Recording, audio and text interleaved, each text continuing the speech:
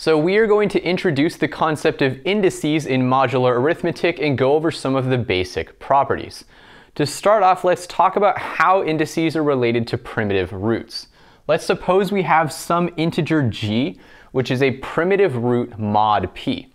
One of the properties that we can derive from that is that all of the powers of g, so g, g squared, g cubed, all the way up to g to the power of p minus 1, those are all incongruent mod p.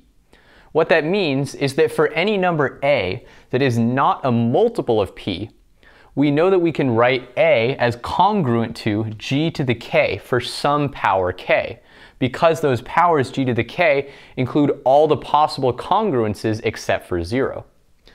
When we have this congruence being true, when we have some number a being congruent to g to the k, we say that the index of the number a relative to the primitive root g is k.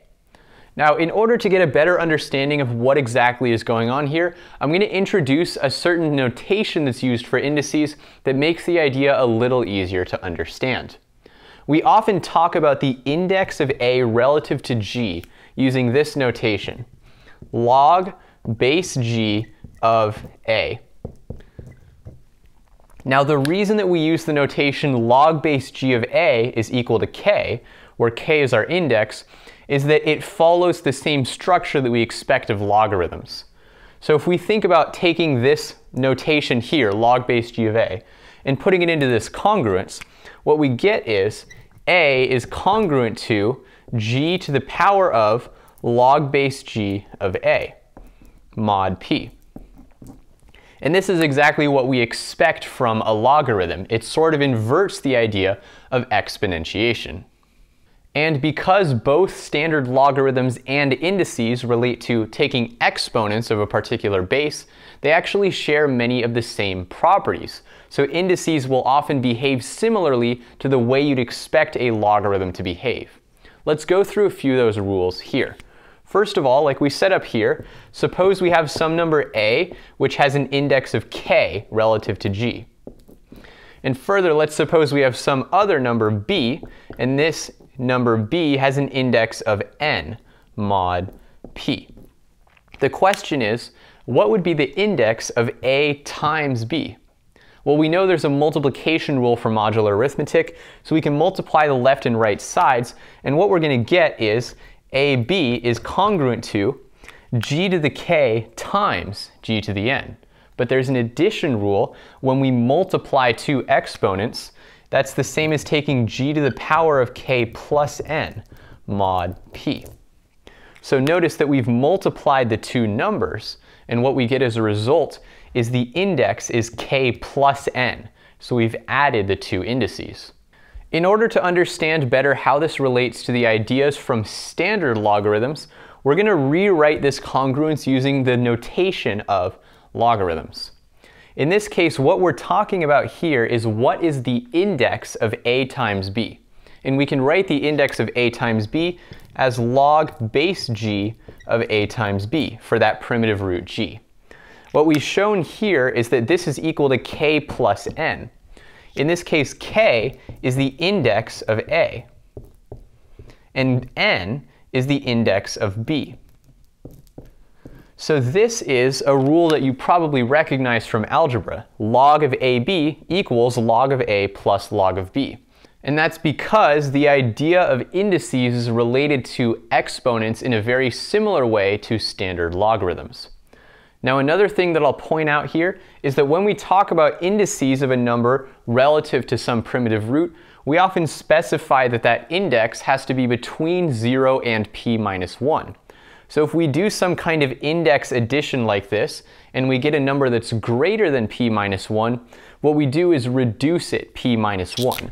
So really the answer here would be log of a plus log of b mod p minus 1.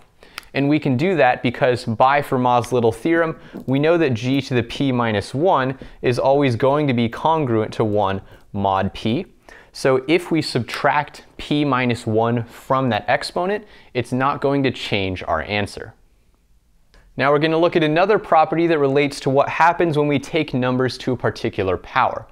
So say that the index of a relative to g is k.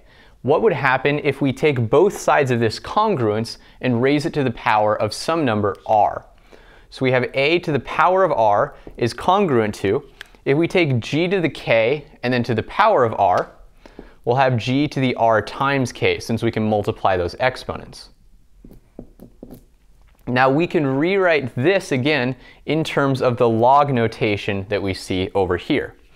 The index that we're looking for is the index relative to g of a to the power of r. And what we see is that's equal to r times k. Now k is the index of a. So we can write this as r times the index relative to g of a. And again, this is what we would expect from logarithms, that we can take the exponent inside this log and bring it out to the front as a constant that we multiply. Now finally, let's take a look at a few examples of indices and use the rules that we've just derived. Let's say we're looking mod 11. So we choose our prime p to be 11. And in that case, I'll tell you that one of the primitive roots of 11 is 2. So we'll choose the primitive root for our indices to be g equals 2. In that case, in order to figure out the index of some arbitrary number, one of the things that we can do is list out what are the powers of 2 when we take each one mod 11. So here I've taken all of the powers of 2 from 1 to 10 and then reduced each one mod 11. As an example, let's say we wanted to find the index relative to 2 of 5. In order to do that, we would look at this sequence and find where is the 5, which will occur exactly once in this sequence.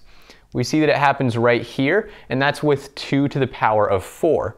So we can write that 5 is congruent to 2 to the 4 mod 11, and that is the definition of the index of 5 relative to 2. So we know the index of 5 relative to 2, that's going to be 4.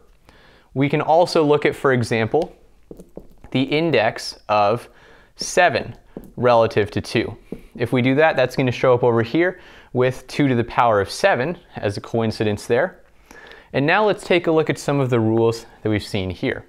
First of all, what is the index relative to 2 of 5 times 7, which is 35?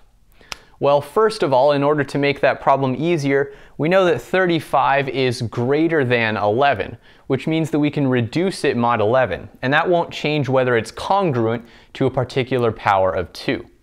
So we know that the index relative to 2 of 35 is the same as the index relative to 2 of 35 mod 11. If we subtract 33, that's going to leave us with 2. So immediately we can see that this result is going to be 1, because of course 2 to the first power is equal to 2. But we also know that when we multiply two numbers, in this case 5 times 7, that's also going to give us the index of 5 plus the index of 7. Let's see what we get if we try that. Notice the index of 5 is 4, and the index of 7 is 7. If we add those two, we're going to get 11. But remember, like we said earlier in the video, when we have an index that's greater than p minus 1, which in this case is 10, we can reduce it mod p minus 1 to get an index between 0 and 10. So if we reduce 11 mod 10, obviously that's going to give us the result of 1. And so we see that both directly and through this multiplication rule, we get the result that the index of 2 relative to 2 is equal to 1.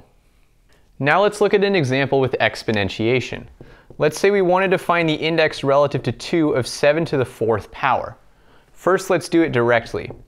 If we figure out what is 7 to the 4th power, it ends up being 2,401. And we know that we can reduce the number in here mod 11 to get something that's easier to work with. And if we reduce 2,401 mod 11, the result that we get is 3.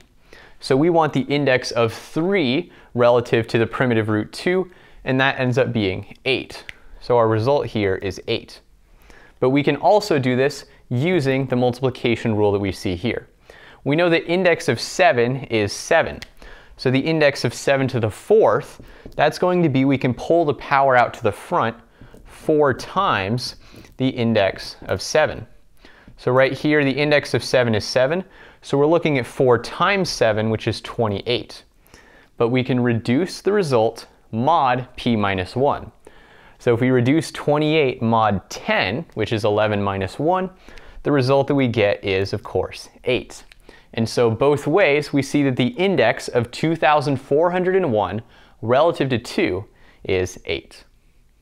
So because the powers of a primitive root give us all of the possible residues mod a prime number except for 0, we can express any of those numbers mod p as a power of that primitive root.